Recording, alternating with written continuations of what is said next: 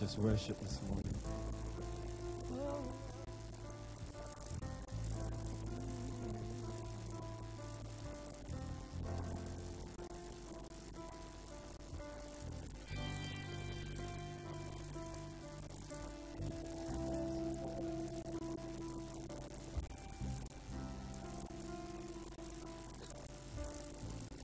My hope is built on nothing less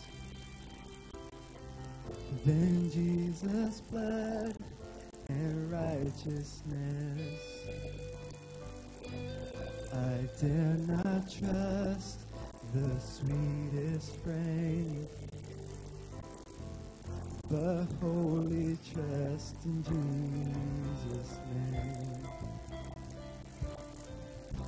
Sing it again. My hope is built. My hope is built on nothing less than Jesus' blood and righteousness. I dare not trust the sweetest frame, but wholly trust in Jesus' name.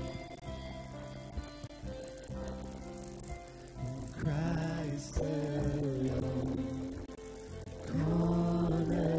cornerstone, we made strong in the Savior's love. Through the storm, He is Lord, Lord our Lord.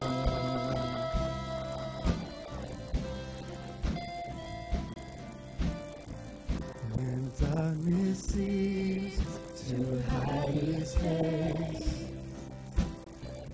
I rest on His unchanging grace.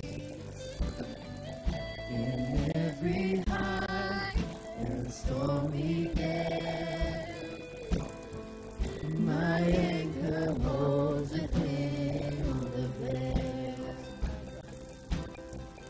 My anchor holds within the veil. Christ alone, cornerstone, weak made strong in the Savior's love. And through the storm, He is Lord, Lord our boy. Yeah. And Christ alone, cornerstone, weak made strong in the Savior's love. Through the storm, He is Lord, Lord our born.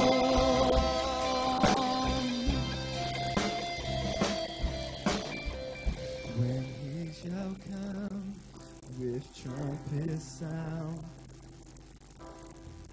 oh, may I then in Him be found, dressed in His righteousness alone, faultless stand before the throne.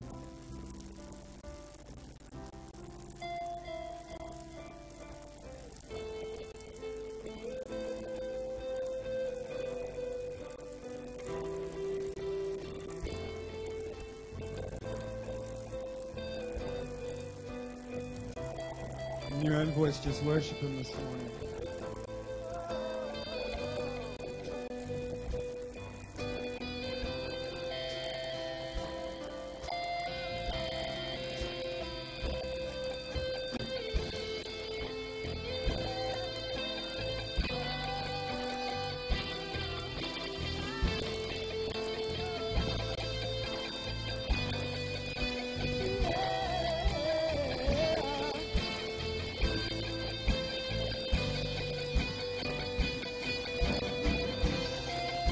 Can you feel it? Can you feel the lift coming?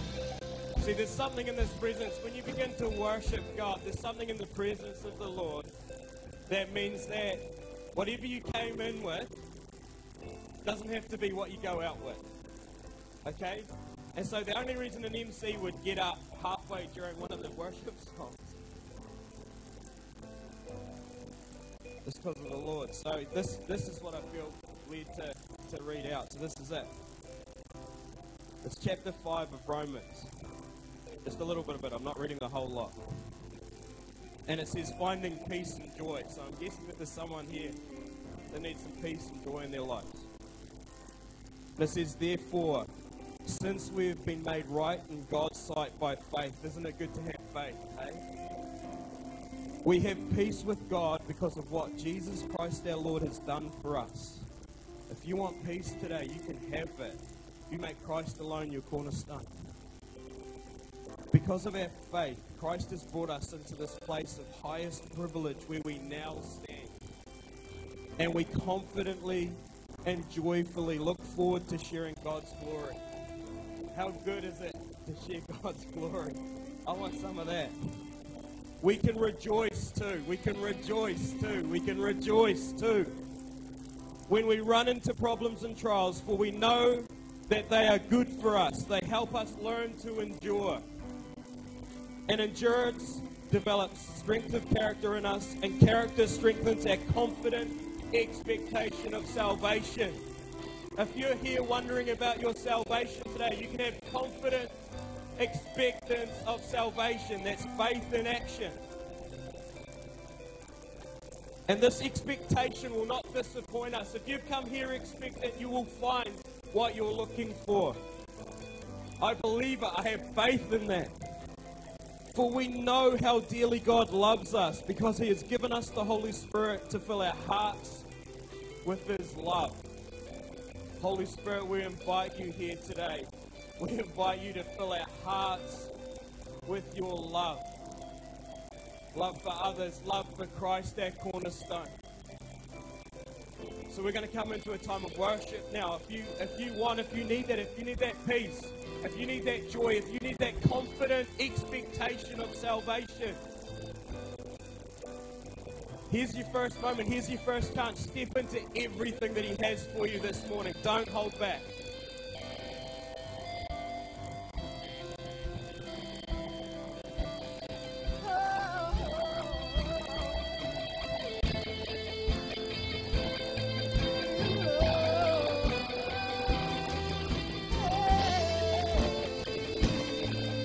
Savior's love, He is Lord, Lord of all. Sing Christ alone. In Christ alone, cornerstone, weak and strong, in Savior's love.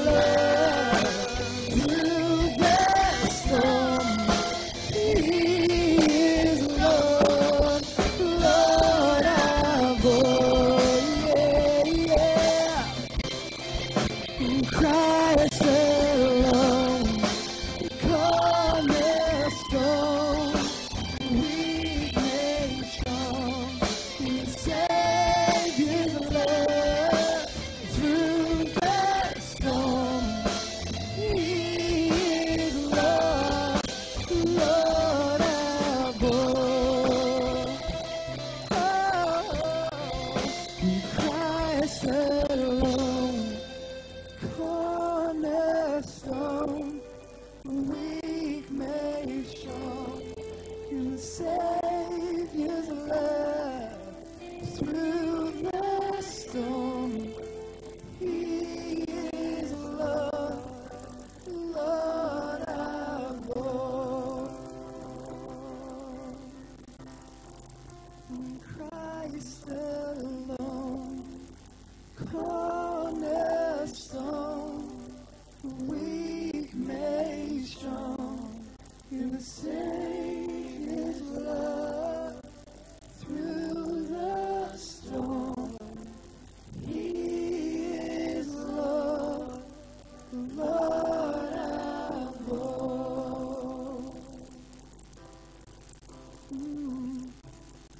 Christ, we thank you. Jesus Christ, we thank you so much that you are our cornerstone.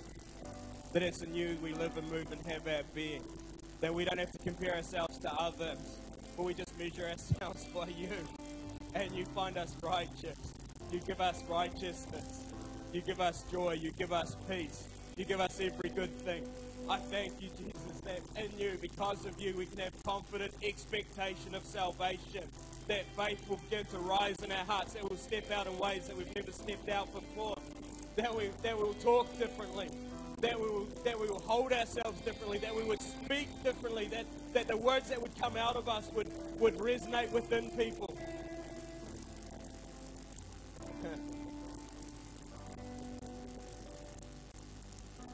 Amen.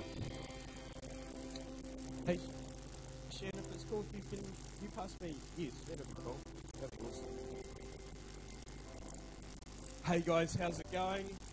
But before you sit down, say hi to someone around you. Now say hi to someone that you don't know, because if you're like me, I'll always say hi to them. I know you. Hey, how's it going? We really like you. All right.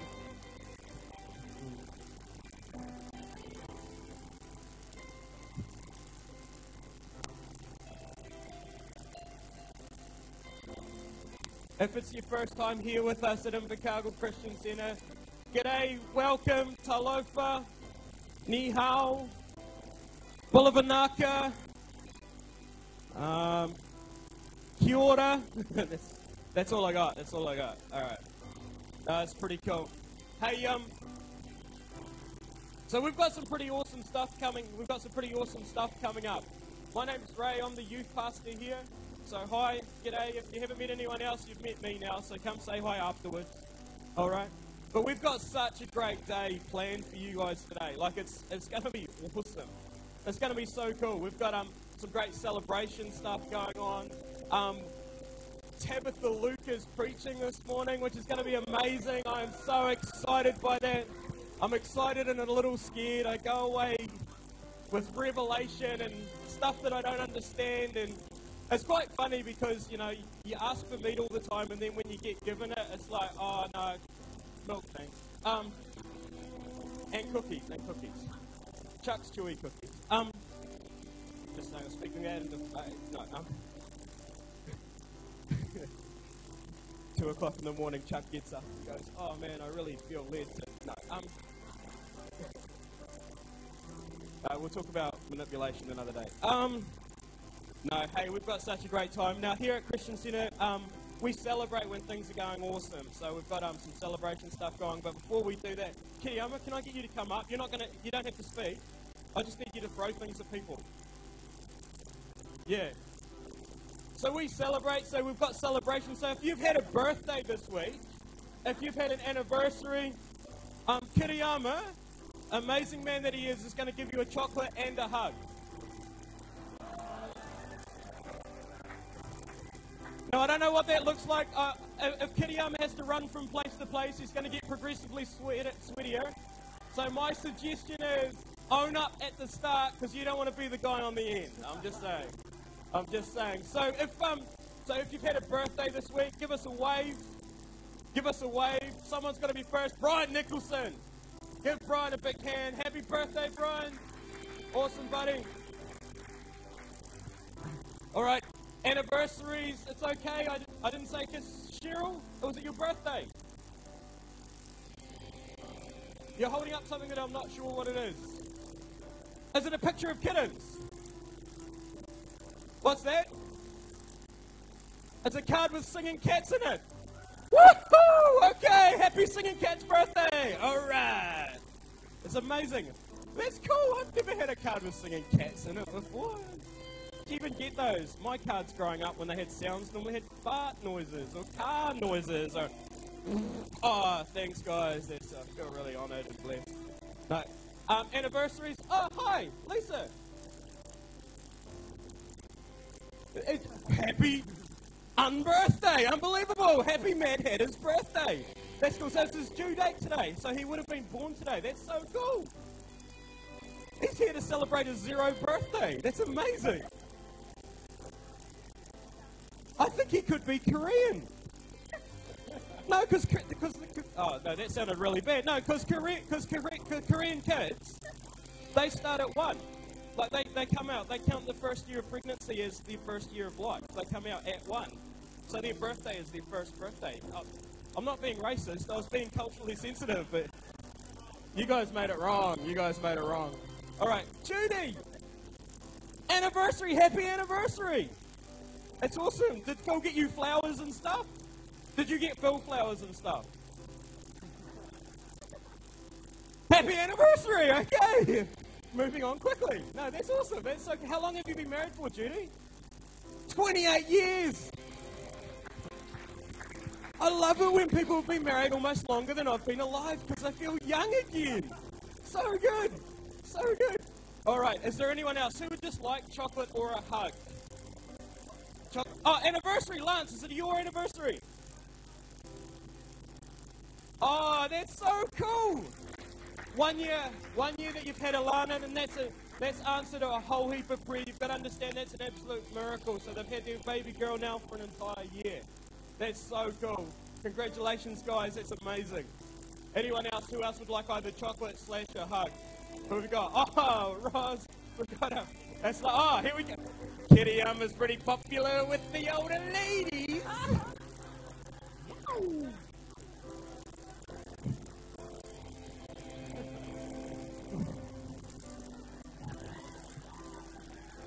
I don't know where to go from there.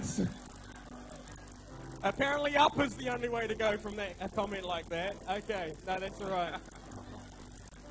There is a reason that they don't let me MC on a Sunday morning. All right. Yes. Yes.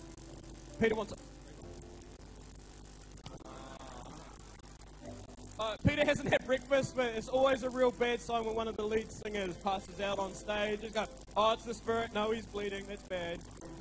Kitty, have you got any more chocolates? Oh, Pete. Hang on, wait. No, I can fix this.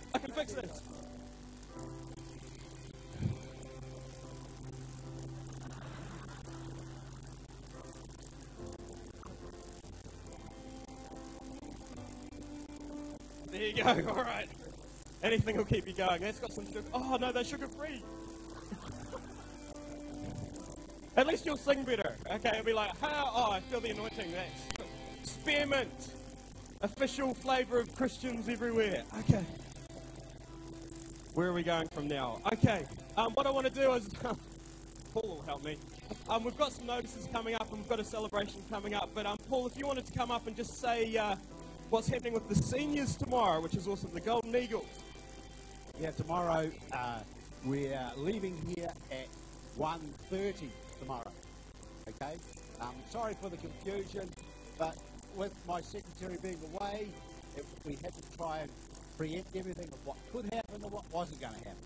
But tomorrow what's happening is the ladies are going to the Church of Goals. Yes. And the guys are going to see some tractors. Let's hear it, guys. Yes. Okay? So 1:30 tomorrow, downstairs, and we'll be away. Thanks, Ray.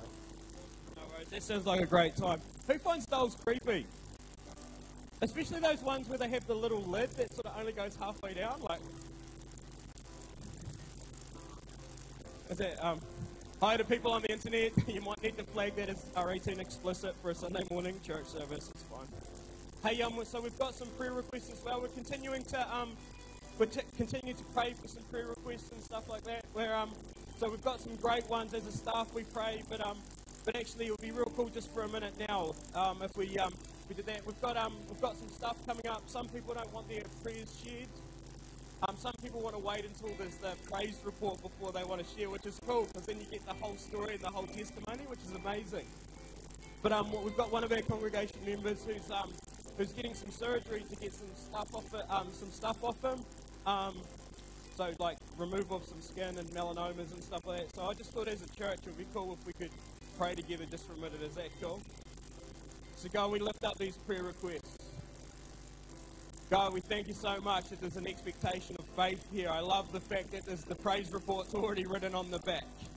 God, so we have confident expectation that if we ask you for stuff, that you won't give us a stone. So, Lord, we lift these up. Lord, we thank you for your healing. We thank you for your ministry. We thank you for your angels, Lord. So wherever these situations are, wherever these people are at, Lord, begin to minister to them now. Fill them with your spirit. Bring everything back into alignment that needs to be in alignment. Separate anything away that needs to be separated. Shake everything off that's shakeable so that the unshaken will remain. Thank you, Jesus. Amen. All right. Hey, I've got a celebration. Is it okay if we do a celebration for a minute? Because we're going to do communion in just a sec, which will be cool. We've got a celebration, and it's always good to celebrate. Well, I think so, because especially when it's God. Hey. So we had an event on Friday, and it was sort of it was called the Invasion, and it was called the Invasion, and so as youth groups, we got as many youth groups together as were willing to get together, which was awesome. And then something significant happened. Our young people started handing out flyers in their schools. They started doing drop-offs. They wandered up to random people in Mickey D's. They chalk bombed the schools. They invited all their friends. They stepped out in ways that they hadn't before.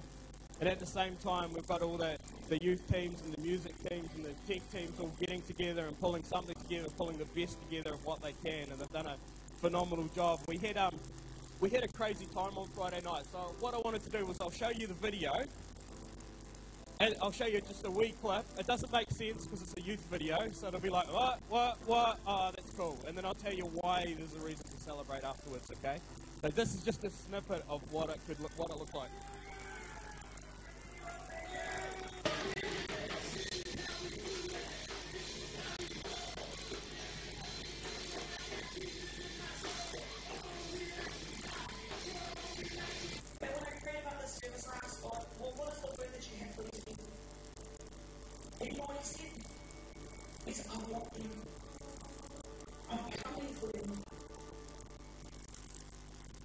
So that was what happened. That was just a snippet of what happened. You got to understand that wee girl that's sort of sitting there, she can't stay in the service. She sat up there for 30 minutes and didn't move and didn't say anything, which was crazy. But hey, here's the celebration part. So what we were believing for our faith goal was to have 150 people out, to have 20 salvations and recommit. That was our faith goal, and we did everything that we could to do that. The guys left it all out there, and this is the cool thing. We had 6 youth ministries come, 6 separate youth ministries, including youth that have never done stuff with other people before. We had 150 people out. We had over 150. 150 was the most. I don't know if you've noticed, but youth kind of move around a lot. We had 13 salvations. 13 salvations. And then we had a ministry time afterwards that was that had like I don't know, there was probably over 30 people getting ministered to afterwards, and some of the stuff was done in the weird order and stuff like that. We started a new thing called Fire Starters, which Keith has been championing, which is just basically a wee web video that gets released onto Facebook and the internet. We had people respond out of that. Oh, we saw the video. This is how we feel. Can you pray for us? So that's exciting, eh? It's so exciting. So let's celebrate that, hey? That's awesome. So just a huge thanks to everyone that was able to put that together. So Ian and Sound and everyone else, let's give them a huge hand. All right. I'm on communion message today, so I don't know why they let me speak longer, but they do. Shen, can you please pass me my... I'm not sure. And while you're doing that, can you pass me... Yes, that's it. Well done. Paul, did you say you don't normally have your secretary? I called Shannon a secretary once. She gave me a black eye. Just saying. I hope 15's saying up. You're looking more and more like Walter Matthau every day. Yes, oldies joke. All right, so here's and my Bible, love. Sorry. Oh, it's over here. If I was a superhero, I'd have my superhero power would be awkwardness. Thank you for that overwhelming response. Okay. Can I get, so I think it's the Mahinos and Shirley Ken, you guys are doing communion today. If you want to just start handing out the elements, I'm not going to take a real long time. All right. No, that's not even the right thing. It's not so much this isn't so much a communion message as it is a thought and a response, okay? Now, I don't know if you know, but in the Bible, just before Jesus gets crucified on the cross, they have this thing called the Last Supper, which is like, just basically, they're having this kind of remembrance ceremony so that Jesus can remind the apostles what it meant to be with them, and so that there would be a memory intact, so that as they came around communion, as they came around the Last Supper, they would be able to remember all that Jesus had done for them.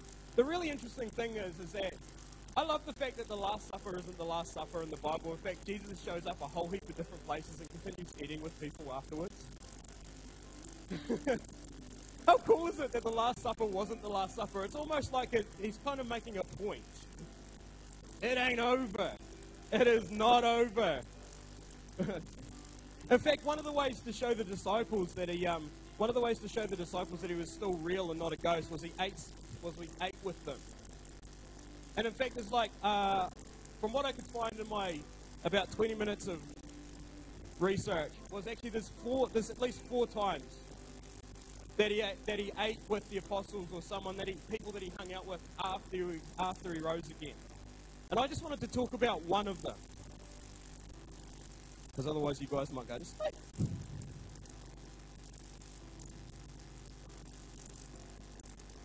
So I just wanted you to turn to Luke 24 if you've got your Bibles.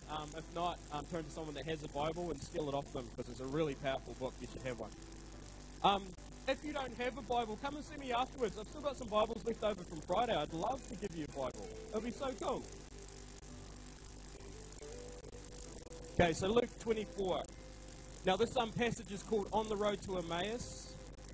And we start in verse 13. Now this is just after Jesus has risen again. They've gone down to the tomb, and there's no one there. The grave clothes are there, but the stone's been rolled away, and the clothes are all folded up because he doesn't need them anymore. And so at this point, this is just a couple of disciples, a couple of guys who walked with Jesus, who followed Jesus. They weren't even very important ones. That's actually really important to know. Like, they're not really mentioned anywhere else.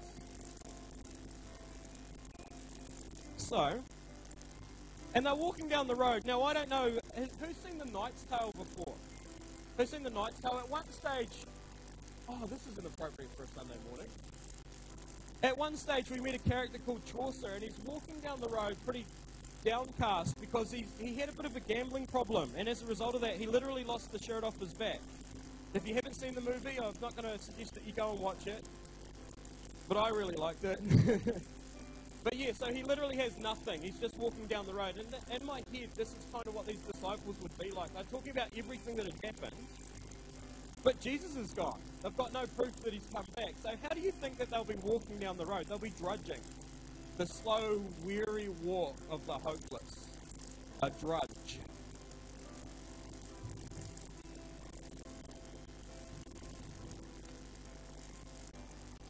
Now the same day, two of them were going to a village called Emmaus, about 7 miles from Jerusalem. They were talking with each other about everything that had happened. As they talked and discussed these things with each other, Jesus himself came up and walked along with them, but they were kept from recognizing him. Pretty interesting you could walk with Jesus and still not recognize him. That's actually pretty cool, because they at least knew him, because they were talking about him, but anyway. He asked them, "What are you discussing together as you walk along?" They stood still, their faces downcast. One of them, named Cleopas, asked him, "Are you the only one visiting Jerusalem who does not know the things that have happened here in these days?" "What things?" he asked. "About Jesus of Nazareth," they replied. "He was a prophet, powerful in word and deed before God and all the people. The chief priests and our rulers handed him over to be sentenced to death, and they crucified him. But we had hoped that he was the one who was going to redeem Israel. And what is more, it is the third day since all this took place. In addition, some of our women amazed us. They went to the tomb early this morning but didn't find his body. They came and told us that they had seen a vision of angels who said he was alive. Then some of our companions went to the tomb and found it just as the woman had said, but they did not see Jesus. So they'd had reports that Jesus was alive, but were still downcast. He said to them, how foolish you are, and how slow to believe all that the prophets have spoken. Did not the Messiah have to suffer these things and then enter his glory? And beginning with Moses and all the prophets, he explained to them what was said in the scriptures concerning himself. As they approached the village to which they were going, Jesus continued on as if he was going farther, but they urged him strongly, "Stay with us, for it is nearly evening. The day is almost over." So he went in to stay with them. They get round a table. When he was at the table with them, he took bread, gave thanks, broke it, and began to give it to them. Then their eyes were opened and they recognized him, and he disappeared from their sight. They asked each other, "Were not our hearts burning within us while he talked with us on the road and opened the scriptures to us?" They got up and returned at once to Jerusalem. There they found the 11 and those with them assembled together and saying, "It is true, the Lord is risen and has appeared to Simon." Then the two told them what had happened on the way and how Jesus was recognized by them when he broke the bread.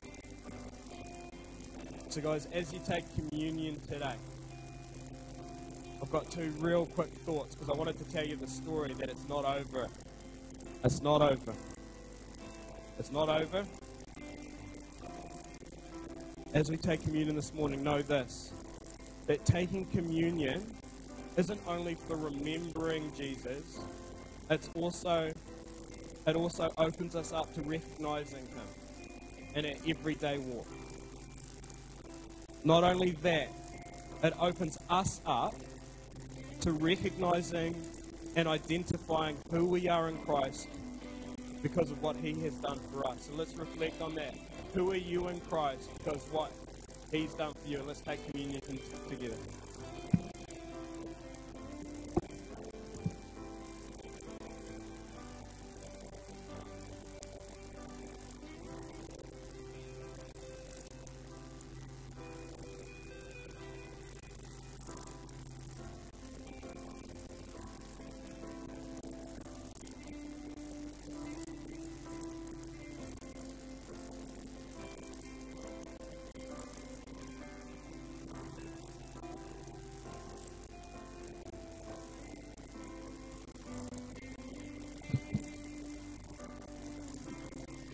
Awesome, thank you, Lord. Hey, what we're going to do now is we're going to take up our tithes and offerings, which is great. So I'd love to invite up one of our awesome elders. She's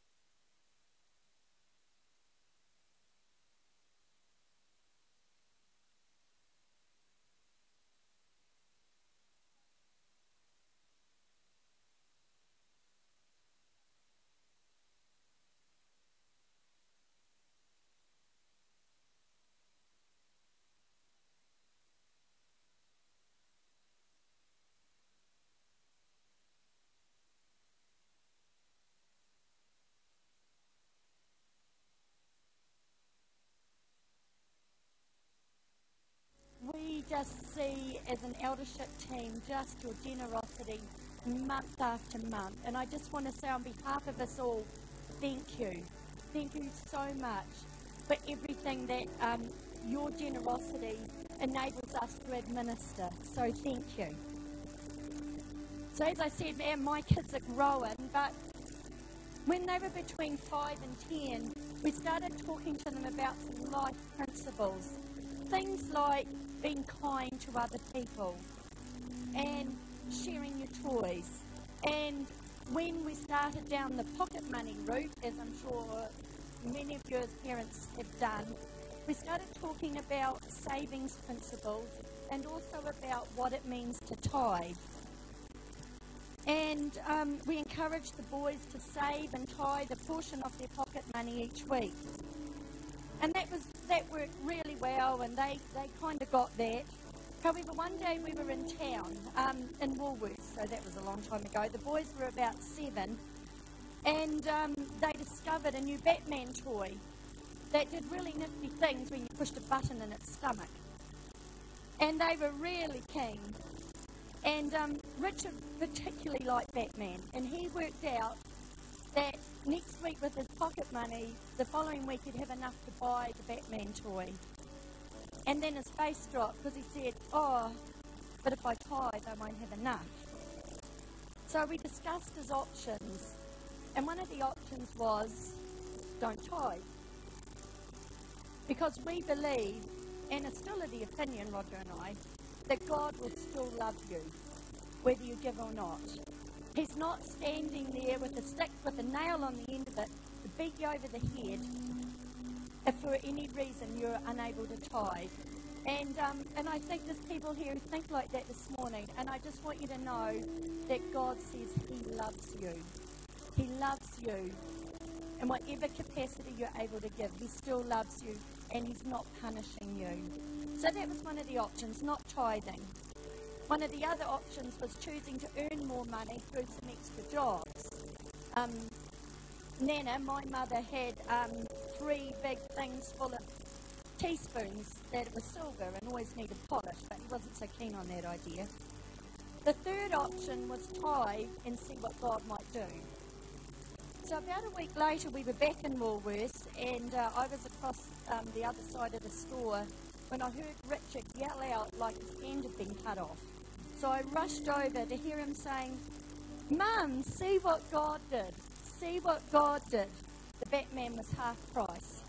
So it meant that he could also buy the accessories with the flinging arm stuff. So there we go. It was cool. And one little boy got the message. Choosing to tithe released God with action. 2 Corinthians chapter 9 from verse 6 through to 14 talks about modelling generosity. And it starts off about verse 6. Remember this, whoever sows sparingly will also reap sparingly. Whoever sows generously will also reap generously. Each of you should give as you have decided in your heart, not reluctantly or under compulsion, for God loves a cheerful giver. The first point is, generosity is a choice, and it releases joy. A bit further down the passage, and God is able to bless you abundantly, so that in all things and all times, having all that you need, you will abound in every good work. For as it is written, they have freely scattered their gifts to the poor, and their righteousness shall endure forever. Verse 10, now he who supplies seed to the sower and bread for food will also supply and increase your store of seed, and will enlarge the harvest of your righteousness. Verse 10 says that generosity releases God for action. You will be enriched in every way so that you can be generous on every occasion, and through us your generosity will result in thanksgiving to God. We are blessed to be a blessing.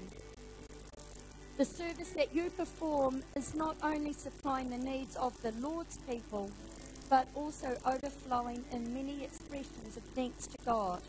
Because of this service by which you have proved yourselves, others will praise God for the obedience that accompanied your confession of the gospel of Christ, and for your generosity in sharing with them and with everyone else. and in their prayers for you, their hearts will go out to you because of the surpassing grace that God has given you. Generosity changes lives by partnering together. God first modelled generosity to us through John 3:16. God so loved the world that he gave his only Son, that whoever believes in him will not die, but have everlasting life. Generosity or giving of any kind, not just money, but time, expertise, resources, is a choice. And as I said, God will not love you any less, whatever your level of giving. Generosity releases God to move in our lives and in the lives of others. And as I said, generosity creates partnership. Next week is Mission Sunday, and we will hear what your generosity has done as we've partnered with others around the world and in our own community. Your generosity has changed lives in India and Africa, and it's changed lives down here through Dream Deliverers. For those who are collecting the offering, please start doing that now. Thank you. Verse 2 of 2 Corinthians says, Paul speaks of boasting of the generosity of the Corinthians to the Macedonians.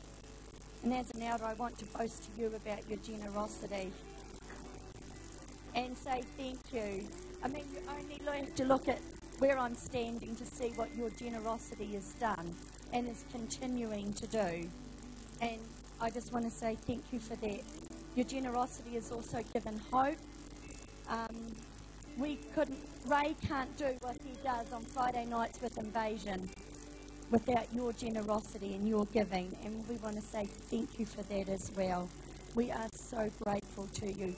And I just want to pray that God would bless you, that you would be blessed to be a blessing, that your every need would be met, and that you would know without a doubt what it is to know God as Jehovah Jireh, your provider. Amen.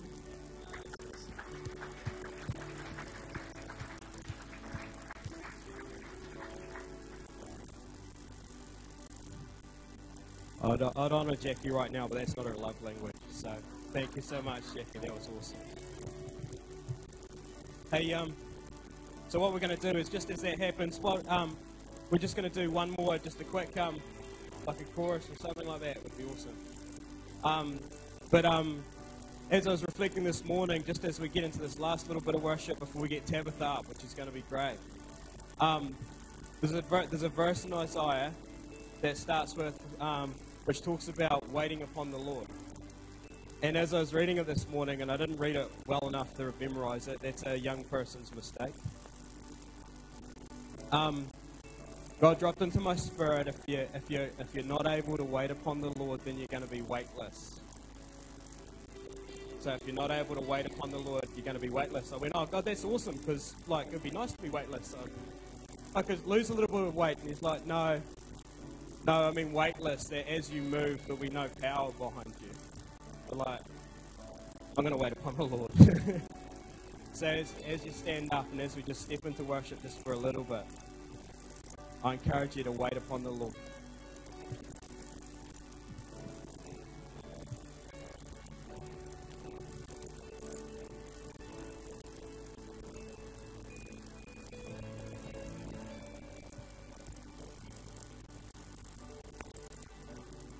Call me out upon the waters, the great unknown. When feet may fail, and there I find you in the mystery. When oceans deep, my faith will stand. And I will call upon your name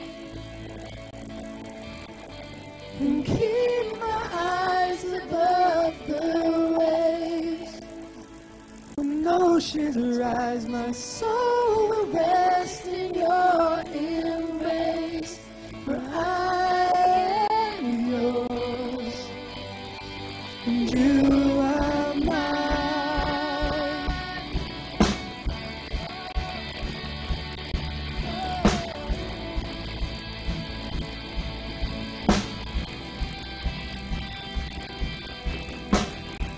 And I will call upon your name and keep my eyes above the waves. When oceans rise, my soul will rest in your embrace. For I am yours, and you are mine. Oh, oh, yeah. You are mine. Oh, hey.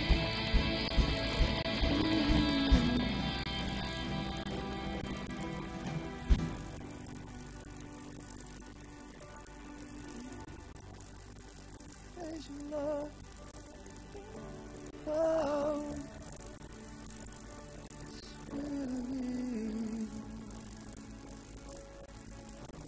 Spirit, lead me where my trust is without border. Let me walk upon the water wherever you would call me.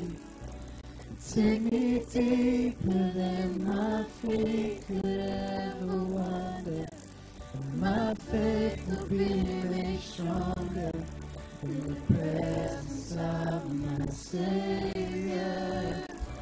Spirit, lead me where my trust is without border. Let me walk upon the water wherever you will call me. Take me deeper than my feet could ever wander, and my faith will be made stronger in the presence of my Savior. Spirit, lead me where my trust is without borders. Let me walk upon the water wherever you will call me. And take me deeper than my feet could ever wander, and my faith will be made stronger in the presence of my Savior. So I will call upon your name and keep my eyes above the waves. When oceans rise, my soul will rest in your embrace. For I am yours, and you are mine. Tonight.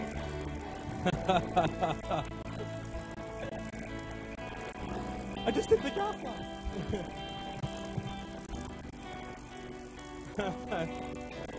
Lord, we thank you so much that we are yours and you are ours.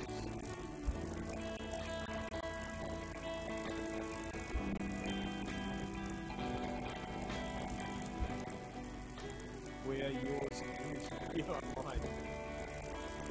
Wow.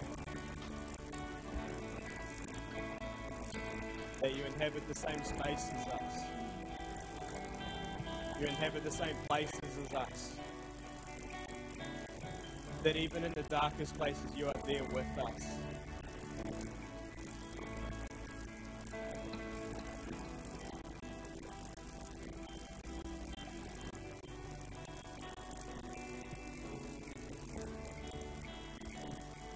Thank you for your Spirit.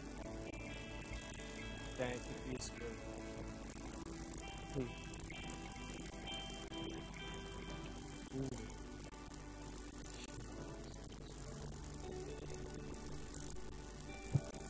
Worship team, thank you so much for playing this morning. It was awesome, guys.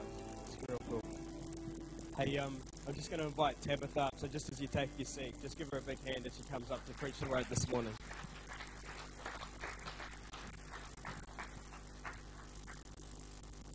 I love this church. You clap before I say anything.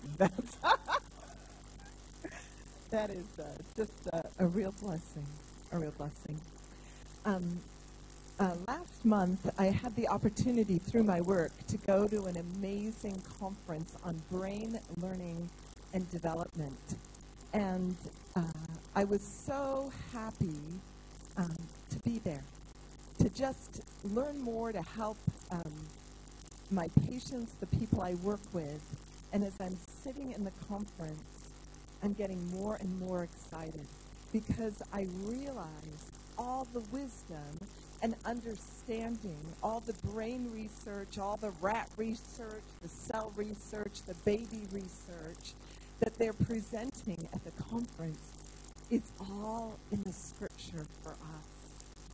And I couldn't help but think of the verse in Deuteronomy. God's just given the instructions to these people that had been living in slavery, and he set them free, and he says the secret things belong to God, but these things are for you and your children forever, to be able to live healthy lives, to be able to live the best kind of life.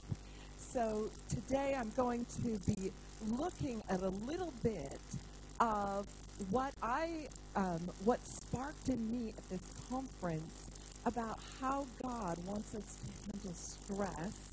And then we'll kind of tie in a little bit about what the stress researchers say, and then we'll come back to what God's already showing us to do today. So the first part of the scripture I'd like to look at is from 1 Kings 17.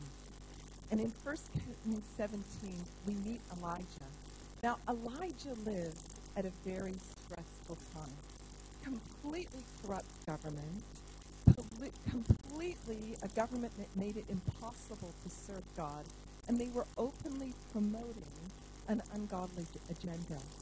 And in this circumstance, we have a man who comes out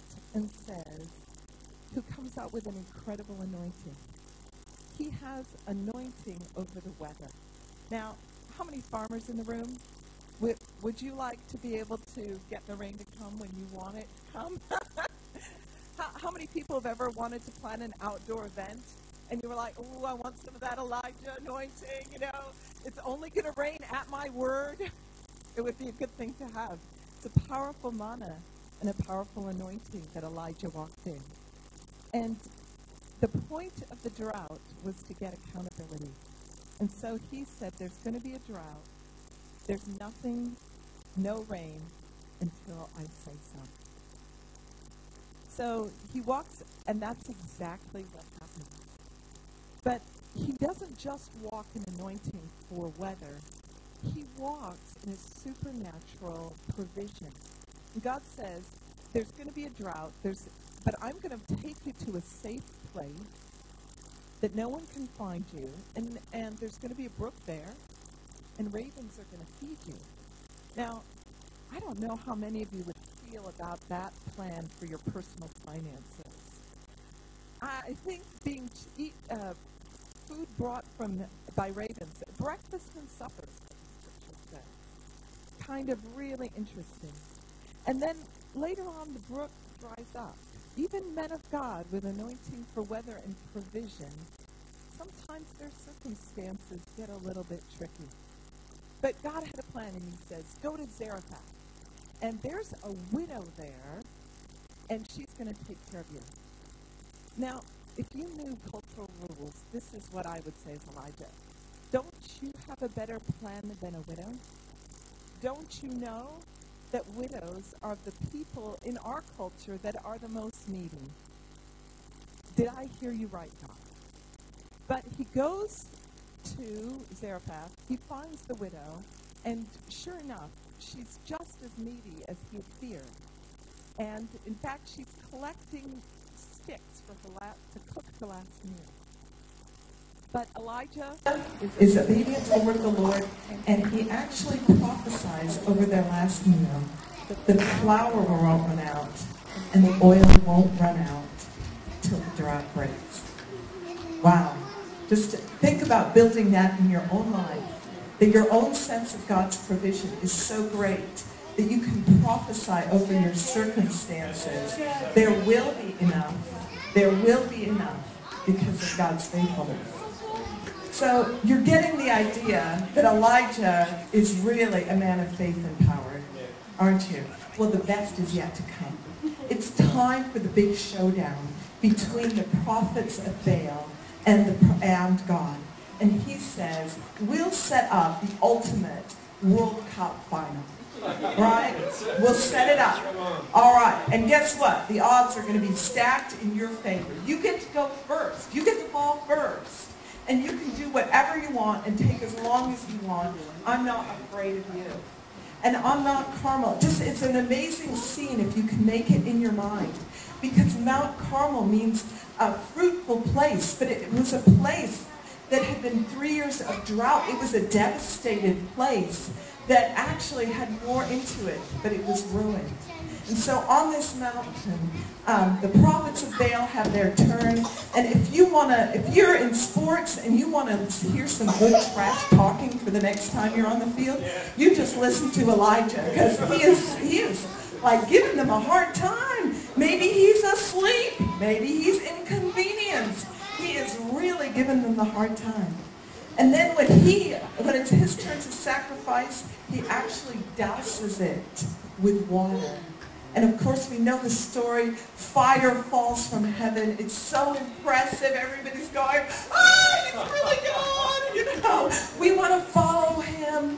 And the prophets of Baal are all killed, all 450 of them. And now here's the part you'll like if you're an intercessor. It's an amazing story. Because even after that great victory, God's proven himself. He's going, there's work still to do. And here's your key as an intercessor. When the victory comes, keep praying. Because he had to, even though he had prophesied it to the end of the drought, he had to pray in the end of the drought. And it says, he felt the breakthrough, and he said to his servant, go look for the cloud. And the servant 7 times, he felt the breakthrough and said to the servant, go look for the cloud. And finally, the cloud came. It poured rain. It's an amazing story of intercession. I really encourage you to study it on your own.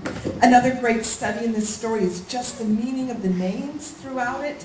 But I'll let you delve into that alone because it's so rich and so good. But this is the part, I just wanted you to have a little bit of background on Elijah. This is the part I want to talk about. Because after all this victory, after all this success, the man of God gets one more threat. And Ahab the king says, I've got a contract out on you. This time tomorrow, you're going to be dead. And for whatever reason, that was what threw this man of God over the edge, and he started to run. He ran into the desert of Beersheba, and he left his servant and went a little further, and he found a broom tree. And Judy, this is and I'm reading out of the Message, so if you'll join me now in 1 Kings 19. He's under a broom tree, and he says, enough of this, God, take my life. I'm ready to join my ancestors in the grave. And exhausted, he fell to sleep. And I think some of us have really gotten to the place where we say, one more thing, how can I carry on? One more thing, isn't it enough what I've done so far? And you come to the place. Now, if you were a Jewish person and you saw the words lone broom tree, you would know what was going to happen next. So you would know immediately something good was about to happen, because you would remember the story in Genesis about Hagar, who had done the same thing. She had run all the way to Beersheba. She had found herself in the desert, despairing of life, ready to die, with impossible circumstances for which there was no way out. And God, in his amazing ability, sends an angel to Hagar. So you're reading this, you know, broom tree, desert. I know the plot of this story. Next thing it's going to happen is an angel's going to show up. And sure enough, suddenly an angel shook him awake and said, "Get up and we'll eat." The good news today, guys, for us as we face stress and unbearable circumstances, and there's always the opportunity for an angel to come. There's always an opportunity for an angel to come. And it comes suddenly, not when we expect it. But know this, if you're under stress today, God has angels on assignment, ready to strengthen you when you feel like giving up. Now, I was thinking, as I was reflecting myself on stress and how I cope and how I show support to people who are undergoing stress, I realized one of my favorite ways to show people I'm supporting them is baking. And I was feeling a little bit bad because I'm like, oh, they're going to have to go to Weight Watchers and figure out that comfort eating does not solve your problems. But then I read the scripture. and right here is my favorite coping mechanism. And he looked around, and to his surprise, by his right hand were a loaf of bread baked on some coals and a jug of water, and he ate the meal and went back to sleep. And so I just want to say, although God can give you many coping mechanisms, baking is right here in the scripture. Now, who wants to just say a silent thank you to their mother and their nana? Thank you, Nana. That's what we've got to say. You know, sometimes when we're under stress and we're actually despairing, it's because we've been ignoring our body. And our body actually needs rest. It needs sleep, and it needs food. And it might be just good right now to just take a time and check and say, wow, is there anything about my body that needs attention? Because God says, God gave us his treasures in this body. He gave you your body. And maybe God's just letting you say, actually pay attention to your body. Give it some of the care and nurturing that it needs. What I love about this story, what happens next, it says that Elijah gets up, ate and drank his fill. I missed the verse. So he goes back to sleep. And the angel of the Lord comes back and gives him the same meal. And then he gets to go to sleep again. And you know, sometimes I think one of the great things about being a Southlander is we have this can-do spirit, don't we? We have this thing, we know we're tough, number 8 wire, we can fix it. And she'll be right. But sometimes we need a little more rest than just a moment. Sometimes we need an extra day of rest, an extra day of sustenance. And sometimes we need to remember that God wanted us to have one day of rest a week. So whatever that looks like for you and whatever that means, be sure to enter his rest. Now what I love about God's rest, though, is this is the most amazing thing. It says that, if we keep looking in the scripture, nourished by that meal, he walked 40 days and 40 nights all the way to the mountain of God. And I just want to assure you, when God gives you rest, when he gives you strength to go in the journey of whatever's causing you stress at the moment, 40 days is a number in the scripture that represents a complete cycle or a complete season. God is going to give you strength for this whole season, till this season is completed, and you can find your way to the mountain of God to really connect and get what you need. And isn't that good news? Isn't that good news? And what I just think is you go 2 meals, lasted 40 days, That does not make sense, does it? But in God's economy, it makes sense. Is that he will give you the provision you need to get through the circumstance you're in. Now, I just love what happens next, and I'm going to read it. That what happens when he gets to Mount Horeb, the mountain of God. When he got there, he crawled into a cave and went to sleep. Then the word of God came to him, saying, "So Elijah, what are you doing here?" "I've been working my heart out for the God of angel armies," said Elijah. "The people of Israel have abandoned your covenant. They've destroyed the places of worship and murdered your prophets. I'm the only one left, and now they're trying to kill me." This is a genuine complaint. This is a genuine complaint. And sometimes our circumstances don't seem fair either, do they? And they don't seem right. And there's a lot of outside influences that you're fighting against. We all know people who've taken on racism or poverty, and these are great societal injustices, and sometimes it isn't fair, and we need to be able to be free to pour out our heart to God. Find a place. What I love is Elijah knew there was a place to go to meet with God when you were really stuck. And he went and pursued that place. And then he was really honest with God about what was bugging him. He didn't hold back. Now it gets even more interesting right here. Because he was told, "Go stand by the mountain at attention before God, and God will pass by." That's a very interesting answer to the problems that he raised, isn't it? And then a hurricane wind ripped through the mountain and shattered the rocks before God. But God wasn't to be found in the wind. And after the wind, an earthquake. But God wasn't in the earthquake. And after the earthquake, fire. But God wasn't in the fire. And after the fire, a gentle and quiet whisper. I'd just like to pause there. You know, if you'd asked a person in Israel, how does God speak on the mountain of God?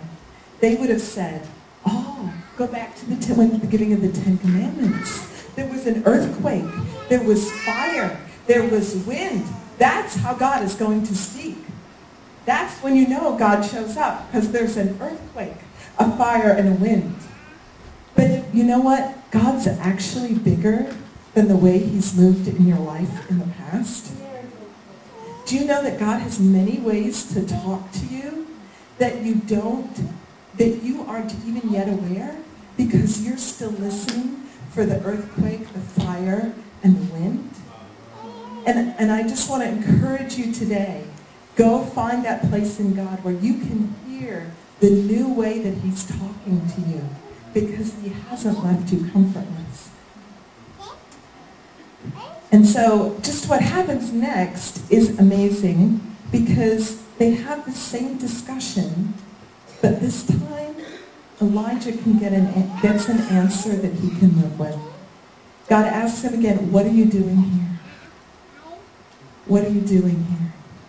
I'm just sensing right now that God's speaking to people here today saying, "What are you doing here?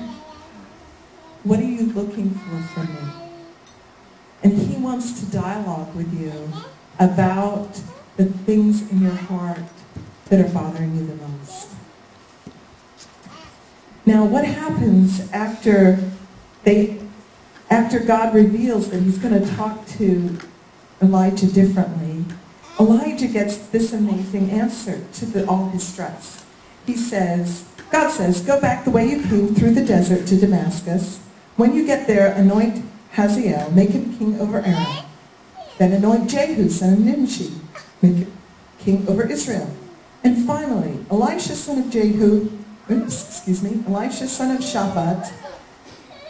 will anoint him to succeed you as prophet." And then he says, "I've got the social justice thing in hand. Anyone who escapes death by Hazael will be killed by Jehu, and anyone who escapes death by this guy will be killed by Elisha. Meanwhile, I'm preserving for myself 7,000 souls, knees that haven't bowed to the god Baal, those who haven't kissed his image.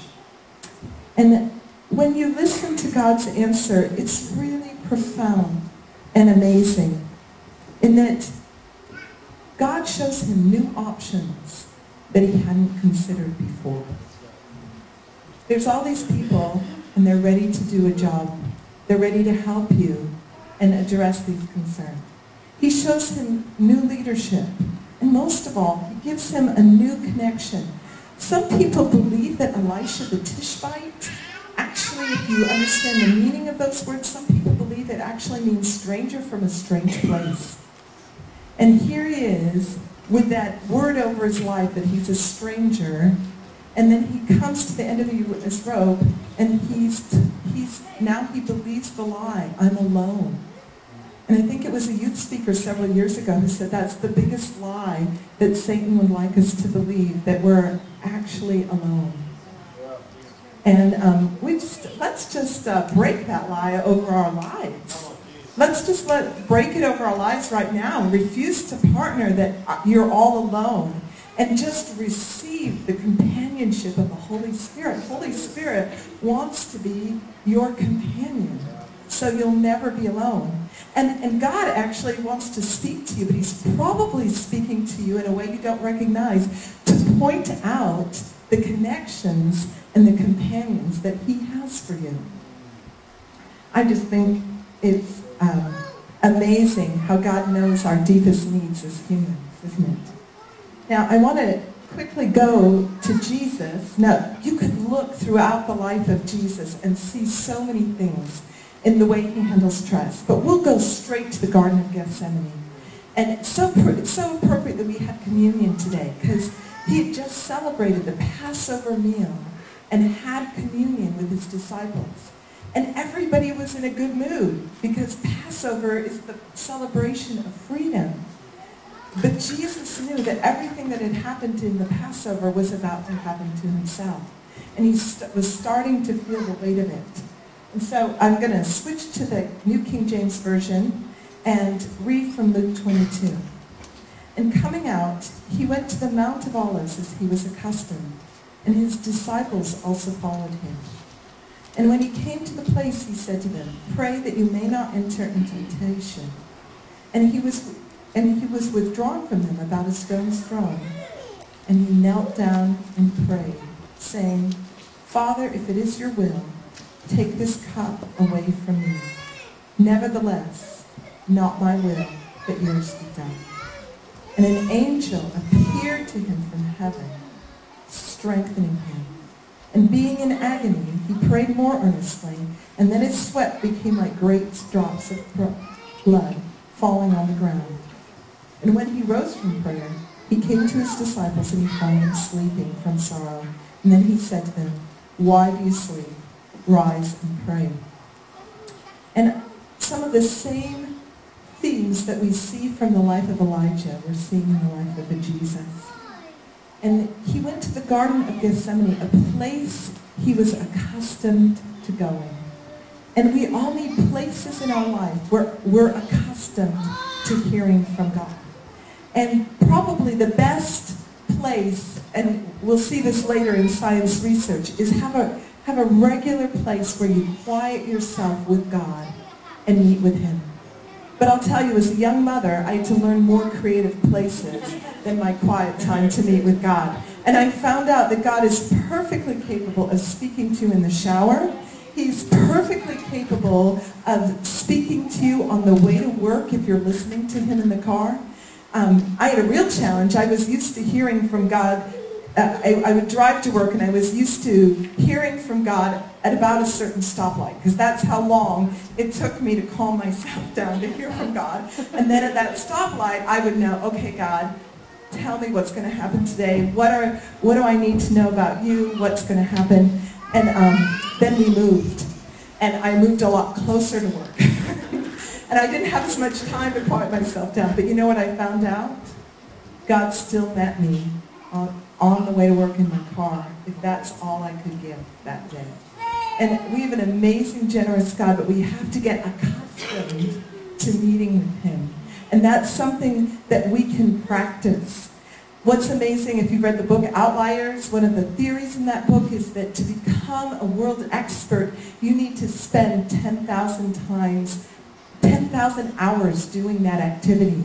And I would like to suggest to us today, what if we spent 10,000 hours in the presence of God?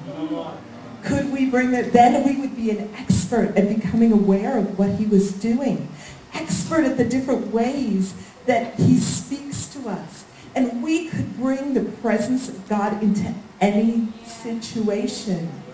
But we've got to practice. Because as humans, we learn things. And we have to enlarge the place of our tent. We have to enlarge our spirit. Hey, what would happen to your cows, Paul, if you could bring the presence of God regularly? We have not yet even begun to discover what would happen if we become an expert at meeting with God. Now, the other thing is, Jesus, do you notice in this story that Jesus asked his friends for support? He asked them to pray for him, and he didn't hide his sorrow from them. And I think we can learn from Jesus in this regard. And I've been really challenged lately because when Shane Willard was here, he had this great teaching on that Jesus was slain from the foundation of the earth.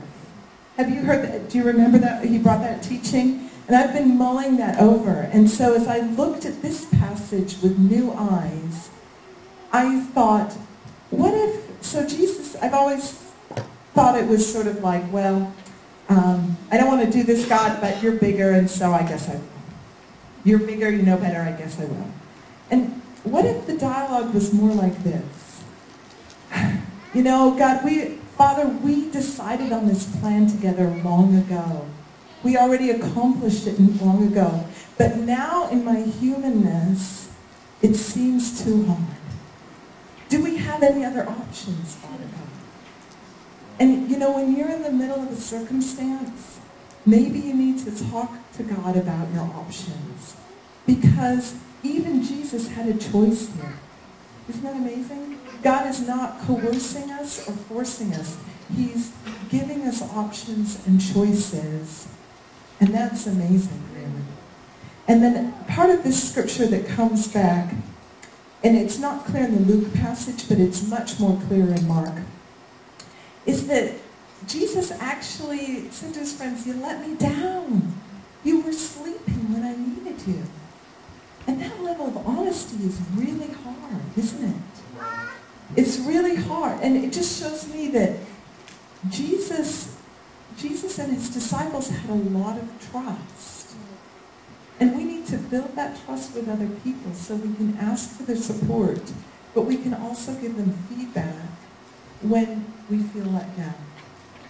And Jesus is so amazing because he always does this with the goal of maintaining and strengthening relationship. Isn't that beautiful? He never tells us something so we'll feel so embarrassed we'll run away and never try again. He always tells us stuff so that we'll say, yes, that your word of correction brought me encouragement. And that can be really challenging for some of us because, well, we'll get to it in a few minutes. So how does this relate to the current brain research?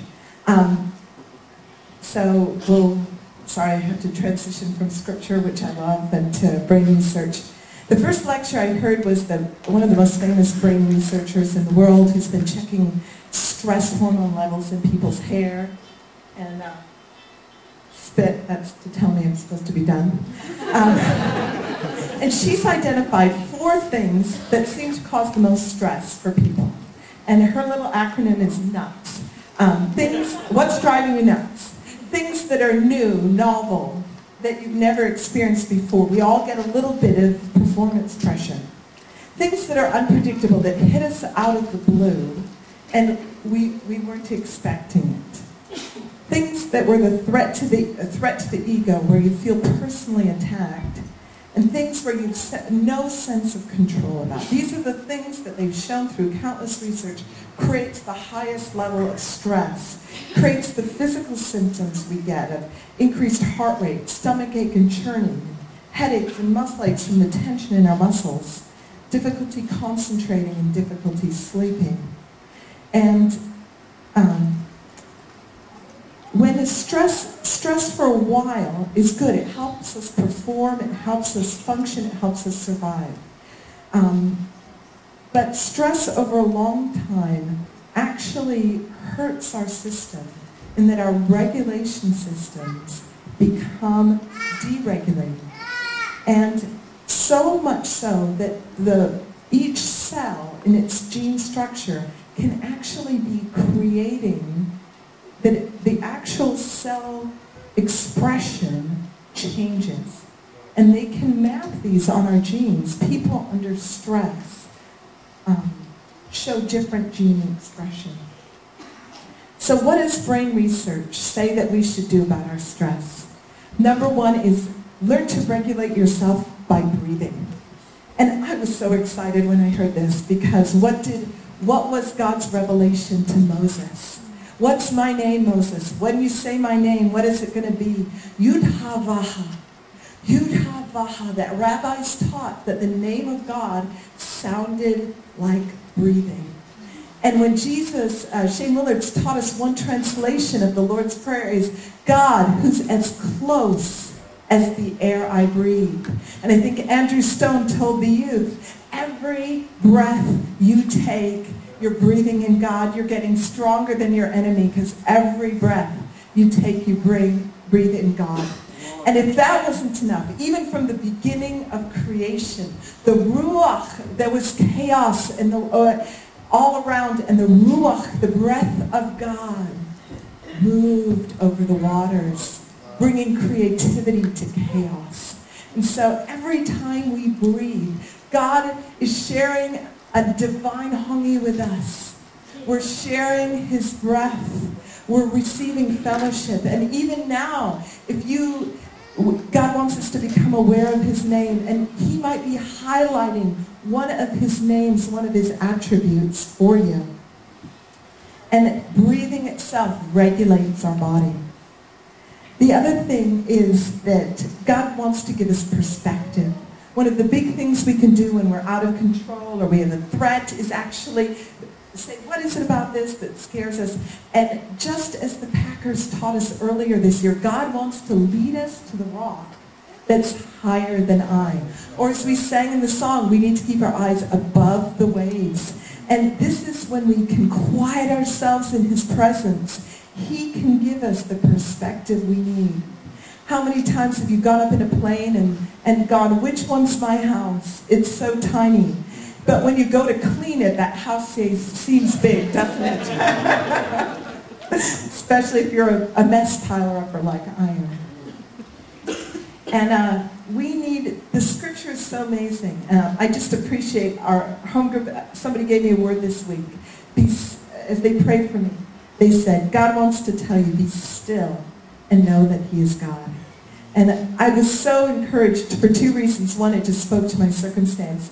And two, I was like, this person didn't go to the Brain Research Conference with me. He didn't know that the message of the Brain Research Conference was quiet yourselves, be still, get perspective. And it's just amazing how that truth is hidden for us.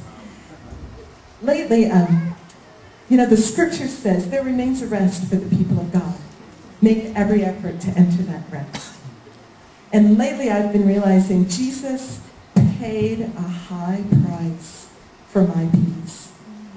And I can choose whether I enter into that peace that he paid such a high price for. Or I can choose whether I'm going to allow my mind to develop a pattern of worry and rumination. And the scripture makes it clear we need to fight for the things that Jesus has paid for, especially when it comes to our mind, because we learn patterns, and he wants to give us a new and renewed mind, but we have to practice that renewed mind. Now, the third thing I want to bring up is that the power of attachment is so powerful that human beings don't become whole human beings without a nurturing parent or caretaker. And if you have a child and you're loving on that child, particularly in the first baby years, you are securing the future of civilization. You should know that. We have a Trinitarian God who's in fellowship with himself all the time. And God wants us to be attached and connected to other people. And that takes an investment of time, and it takes an investment of risking hurt. And recently I've become convicted. You can tell I'm a people person. I love people. But my family will tell you when there's conflict, I withdraw. And I step away from my attachments that actually are supposed to be giving me the strength and resilience to get through my stress. And God's just recently showing me that I need to have better skills so I can stay attached to the people I care about no matter what the conflict or stress. And I know God's speaking to people today. So I'd like to just ask the music team to come up. And Peter, could we sing that awesome song that the last one you just finished with, that actually contains everything I've just spoken about today? And if you'd like to do this now, it's fine. Otherwise, just take notes and do it later. But maybe you could just start breathing and becoming aware of God's presence filling you. Maybe you want to even bring the stressful situation that you're in to mind. And just keep breathing. Become aware of God, his name, and who he is. And then maybe you would like to ask for God's perspective, saying, this stress seems too much for me. What's your opinion, Father God? What would you like me to know about the stress that I'm facing? And then maybe you could take a moment to be thankful for the people in your life that God's given to you that are safe and that you're attached to. Maybe you want to be thankful for a praying relative who prayed you into the kingdom. Maybe you want to be thankful for the person who's stuck by you when you've been your worst. Maybe you want to be thankful for your mom. Maybe you need to ask God to give you the strength to reconnect with some people that you've pushed away.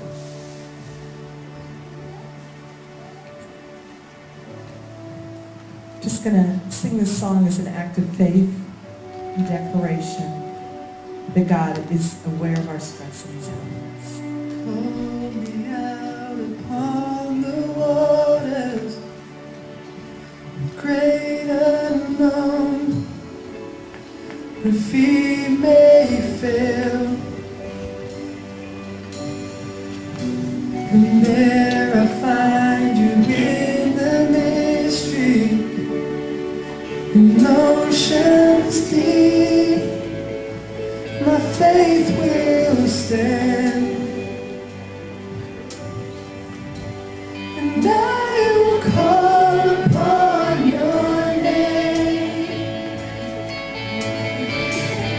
and keep my eyes above the waves. When ocean rise, my soul will rest in your embrace, for I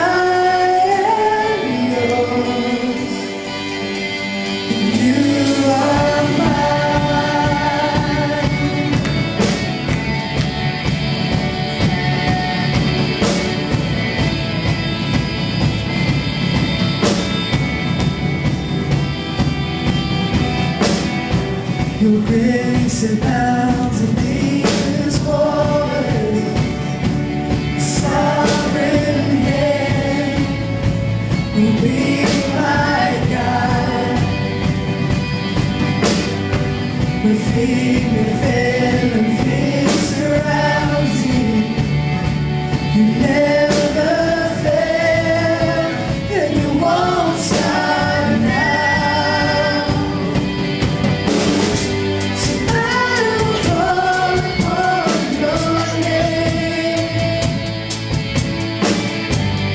Keep my eyes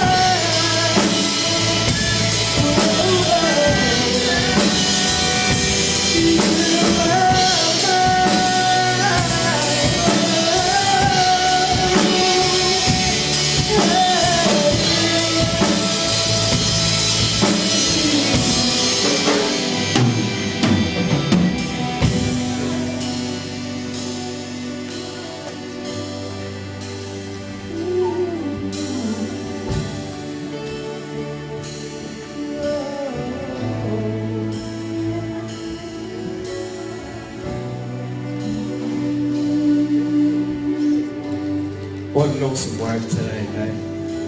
It's so amazing. So my prayer, my encouragement for you as you go out today is know that you may be a little nuts, but actually there's rest to be found in the Lord. That was so helpful, Tabitha. Sometimes it's so helpful to have structure and things to hang off. You know, I've got a greater understanding, which is amazing. It's just so good. That's officially the end of our service. If you need prayer today, don't leave without feeling lighter, feeling free. Go and take someone out for coffee. There's a cafe downstairs. But if you need a Bible, if you want to talk to us about how you can meet Jesus, just come and see us down on the front row. There's a ministry team here that would love to pray for you. Apart from that, we'll see you tonight. If you're a lady, remember Evolution is coming up, and it's coming up fast, 2 weeks now. So I encourage you to find out about it if you don't know about it already. Have a great week.